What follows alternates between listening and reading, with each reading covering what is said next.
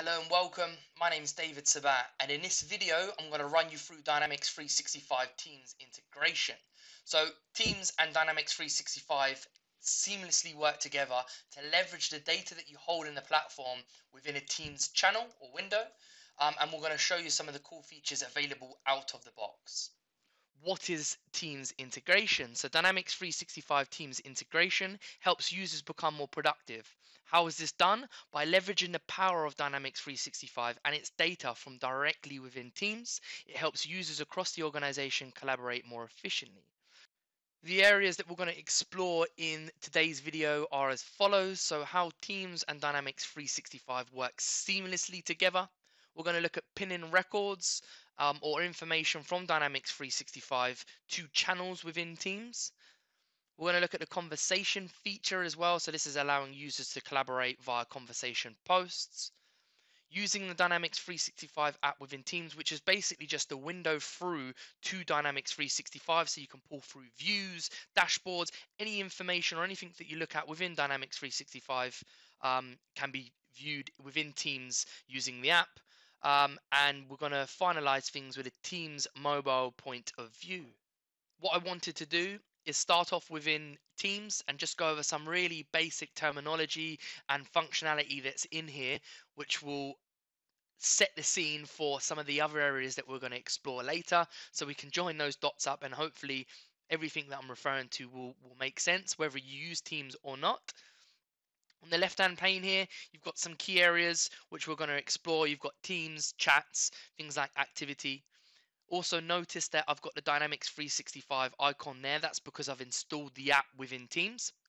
To do that, once you've configured the backend settings and made sure that it can work with your Dynamics 365 instance, if we click on the ellipsis button, I can actually just search for the app really easily there. If I click on that, that will add the app to Teams, and I can just point it at the right environment to get it working.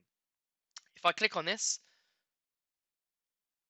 notice that it's just going to pop up with a window through to my Dynamics 365 environment. So that's literally just pulling through everything that you would see in there directly within Teams. So it means I don't actually have to navigate away. I can access all that information and navigate around the system within a window in Teams.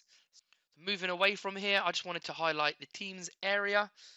So this is where you would collaborate with users across your organization, whether that's on a project or a sale, anything that you need to collaborate with people. This is where you're going to do it within Teams. So again, some of the terminology I just want to highlight. These sub areas down here are classed as channels. And then at the top here, this is classed as a team. So you can have multiple teams where you're collaborating with users. And then within those teams, you can have multiple channels. And you can see here, here's just a high level kind of organization team. So this is for ANS. And then below here, I've got additional channels which are specific to maybe opportunities or projects or maybe even customers that you're pursuing and working on to share that information in there. So what we're going to do now is create a new channel within Teams and then pull through some information from Dynamics 365 into Teams from Teams. We're then going to do the reverse of that. So we're going to navigate to Dynamics 365 and then we're going to link a record directly from Dynamics 365 to Teams. It can be done both ways. It depends on where you are in the application. Whether you want to do it from Teams, you can and not have to move away from it. If you're a salesperson that maybe consistently focusing on Dynamics 365 all the time, then they might want to do it directly from there. So you've got the option of using both methods. So if we click on ANS, the team that we've got at the high level, click add channel. Let's just call it test for now, and you can add some more information if you wanted to. Let's click on this plus icon in the tab at the top. If I click on Dynamics 365, I've already done a configuration behind the scenes to link the environment up to my Teams environment. I can actually see some recent information that I've accessed within Dynamics 365. I can search that as well and start using filters to look for information in there. But let's just use an example of request for information. This is an opportunity. I can then actually start sharing it with team members directly in there if I had some additional ones configured. Let's hit save. Once that whirls around, what that's going to do is create a new Teams channel on the left-hand side here, like so. In the tabs at the top, you can see posts, files, wiki. You can also see requests for info. So that successfully linked that individual opportunity from Dynamics to Teams. And I can actually see all the information on there. I can actually click into the information and amend it if I wanted to. What I can also do is add additional tabs for records to link to this channel in Teams. So if I click on plus and go to Dynamics 365, I can actually associate it to any of the records. So, accounts, contacts. In this scenario, we used opportunities. But if I click on view selection, I can actually drill into the views that manipulates the data from Dynamics 365. So if I click on account, it's going to show me the available views that I have in the system, and then I can pull that through to Teams as well. So let's just use active accounts, hit save. And what you'll notice is an additional tab at the top, which will be a list view of those accounts that are associated to that view. What I wanted to also do is show you it from a Dynamics perspective. So what we've looked at is linking records and views to a channel within Teams from Teams. But what you can also do is link that data directly from within Dynamics 365. So as I mentioned, if you're a salesperson and you kind of live and breathe in this application, you might just want to quickly create a new channel directly from here, which you can do by using the collaborate button at the top. So if you select this, you can associate it to channels. So you can see that this one I've already associated to a channel, or you could create a new connection at the bottom, and it will automatically create those channels for you. Moving back into Teams now, on the left hand side you can see a new channel that I've created from Dynamics, and the newly created opportunity that has been linked to the channel.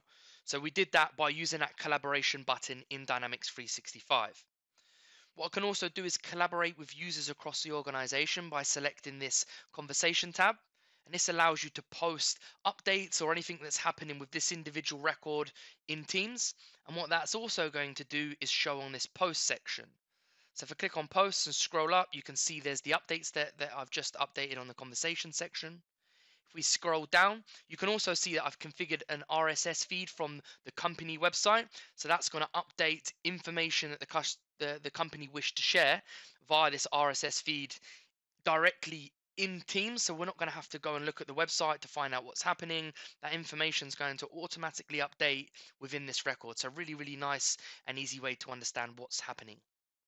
We've explored pinning records and views to channels in Teams, as we've seen in these sections. But what I also wanted to show you was the Dynamics 365 pinned app. So we can pin this to the navigation pane to basically just open up a window through to your Dynamics 365 environment and access all the information, views, dashboards, anything that you would in there, but directly in Teams. So you don't need to navigate away from the screen. You can access that information, also add new records, manipulate the data as you normally would, but within the Teams window. So I can see dashboards on screen. If I go down the navigation pane on the left hand side here, I can start going into open opportunities or accounts and contacts if I wanted to. Just to finish off the demonstration, I wanted to show you Teams from a mobile perspective. So what you can see on screen is I've logged into Teams on my mobile device. You can see instead of the navigation pane being on the left hand side, it's at the bottom. So you can currently see that we're in the Teams section, and this is the main team that we set up. If I click into that, you can see the channels which we created. So you can see the test channel as well as the worldwide importers channel that we created earlier. If I click in there, again, we're in the post section, so you can see posts that are associated to this channel. And if I click on more and request for info, what that's going to do is open a new window which will take me to that record in Dynamics 365. And that concludes the demonstration. I hope you found that beneficial. If you have any questions at all, then please feel free to reach out. Would be happy to help. Thank you very much for watching, and goodbye for now.